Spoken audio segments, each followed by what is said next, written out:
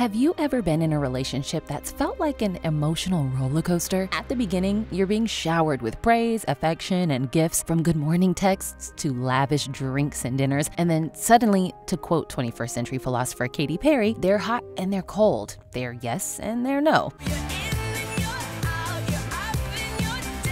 So what happened? Did you do something wrong? How did your love story dream become a nightmare? Well, what you may have experienced is something called love bombing. And if we take a closer look, we might start to notice that the TV and movie characters who we thought were so lovable and charming are actually doing this too. From self-identified nice guys like How I Met Your Mother's Ted Mosby to full-on bad guys like Chuck Bass from Gossip Girl and Joe Goldberg from You. But what is love bombing? What are the signs? How does it tie into narcissism? And why is this trope in so many TV shows and movies? If you're on social media at all, you've almost assuredly heard about love bombing in some capacity in recent years. But what does it really mean? As the name implies, love bombing is all about showering, or often smothering, someone with intense amounts of attention and affection in a short span of time in the hopes of getting them to fall in love with you. Those two?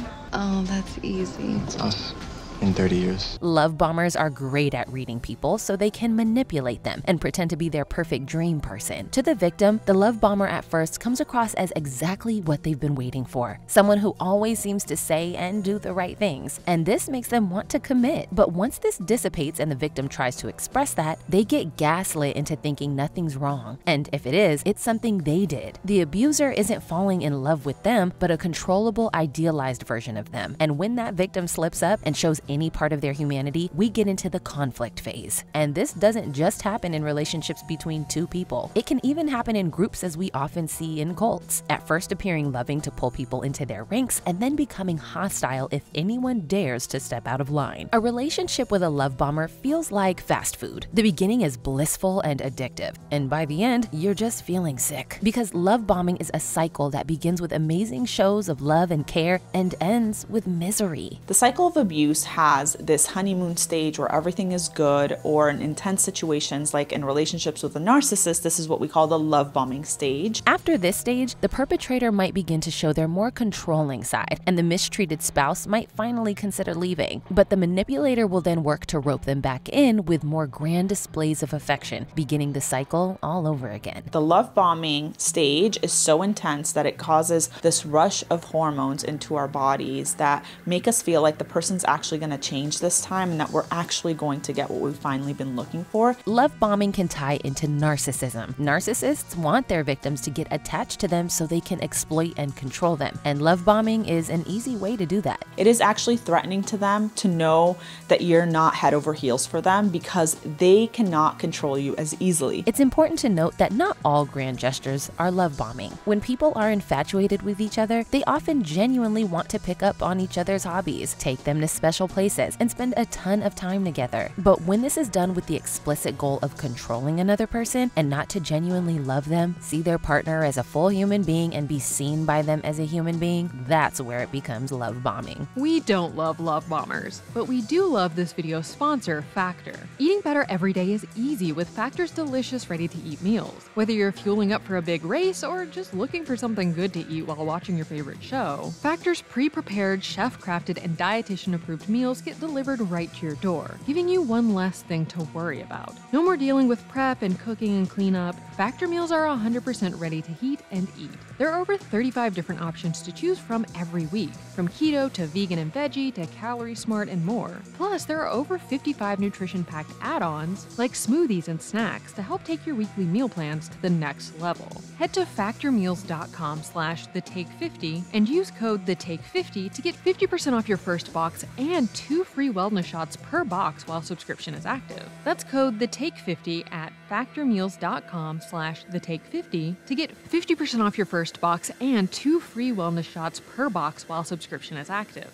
Film and television are filled with examples of relationships that were, at the time, portrayed as romantic, but looking back, we start to realize that they're anything but. And in more recent years, movies and shows have started really digging into this trope to show how toxic and dangerous these kinds of relationships can be. Let's take a look at some of film and TV's most well-known love bombers across the scope to unpack what media has really been trying to show us with this trope. Let's take Chuck Bass, a textbook narcissist, as an example. As one of the richest high school boys boys on the Upper East Side, he obviously knows how to give lavish presents to the object of his inconsistent affection, Blair Waldorf, and dole out the cute, if cheesy, compliments on occasion. Something this beautiful deserves to be seen on someone worthy of its beauty. But underneath this exterior lies shady behavior. Remember that time he sold Blair for a hotel and narcissism? If we keep going, we'll both end up dead, and I like myself too much to let that happen. Chuck wants Blair, but only to feel like he's in control of such a powerful young woman and to keep her from finding happiness with anyone else. Once Chuck and Blair started to get a fan following, the writers tried to give him a secret good, sensitive side, essentially putting forth the idea that he's treated Blair the way he did because he loved her, which, no. It's just a game. I hate to lose. You're free to go. Chuck, why did you just do that?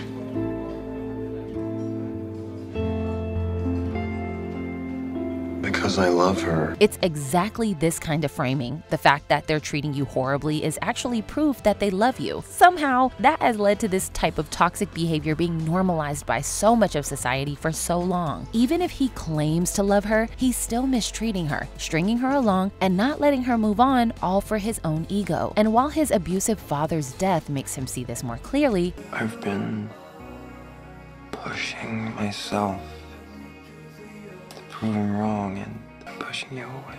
it doesn't absolve him of any of his actions. It makes for a tragic story of people in the wrong emotional places at the wrong times. That's why it makes for such good television. But it's also tacitly saying that Blair deserves the treatment she's getting from him. Even though she can be one of the meanest girls in high school, no one deserves being picked up and put down like a broken doll. Gossip Girl was a show that was vilified by parents at the time because it showed teenagers getting up to some pretty bad behavior, which the creative team flipped into a very effective marketing strategy. But what it may have been silently teaching teenage girls is much more nefarious, that in order to have the highs of a relationship, the extravagant necklaces and dates and compliments, they must endure, and in fact, even deserve the lows. Joe from You might not have Chuck Bass's funds, but he takes love bombing to an extreme in a different way, becoming basically the murderous version of Gossip Girl's social ladder climbing lonely boy Dan Humphrey. At the beginning, Joe seems like a sweet bookseller, a salt-of-the-earth guy who's just unlucky in love. His constant voiceovers paint him as someone very intensely detail-oriented. Based on your vibe, student. Your blouse is loose.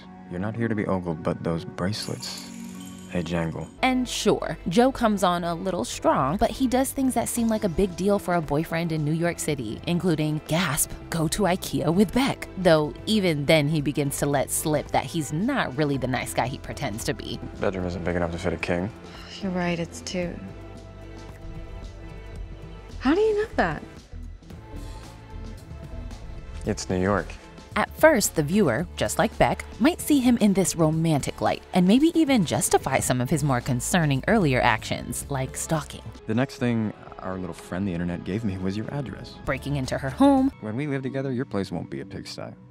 I'll clean for us. And murdering her erstwhile boyfriends and manipulative friends, all under the guise of protection. Joe continuously monologues about how he's not like other guys, justifying his actions to himself and to the audience. I'm not a bad person. She was going to ruin you. But you're safe now. Thanks to me. But as these bad deeds are ratcheting up, Beck finds all the artifacts that Joe has stolen from her life, including dirty underwear, and they break up. Later, Joe finds out Beck had an affair with her therapist while she was with Joe, and turns on her. Though Beck never asked Joe to intervene in her life and doesn't even know the full extent of what he did to her, he acts put upon and plays the victim, a telltale sign of love bombing. I've done nothing but dote on you.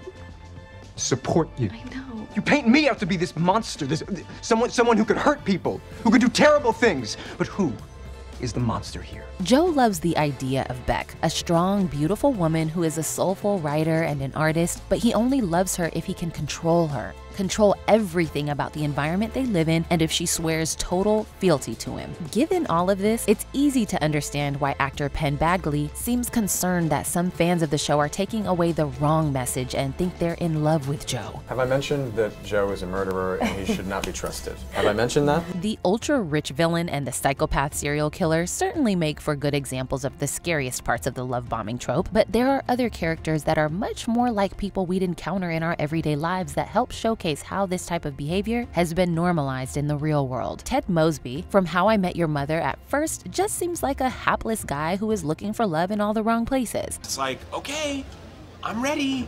Where is she? But after endless elevator meet-cutes and standing outside in the rain, every time leading to Ted proclaiming that this woman is the one and he must have her, we can start to see that Ted is actually nearly just as delusional and selfish as Joe Goldberg, only in a more societally acceptable and less murdery way. Ted wants to have a sweeping romance so badly that any woman who he can project onto will do, even if she disagrees. She can't say it's not meant to be. It is meant to be, and you know why? Because I mean it to be. He even uses some Joe Goldbergian tactics like stealing and deploying information so a woman will like him. Summer Breeze is my guilty pleasure song. It's been stuck in my head ever since I heard it this weekend at brunch. I love brunch. And later, even stalks a lady. And now a very single and available Maggie Wilkes is on her way to this very spot. I sent a cab with a female driver so she'd have no other interaction with a man until she got to me. Of course, How I Met Your Mother is a comedy, so all of his weird and creepy behavior is played for laughs. Just like you, Ted is narrating all the episodes, so we're trained to think his perspective is correct, even normal. Plus, he has his adorable friends all around him, confirming this narrative about himself.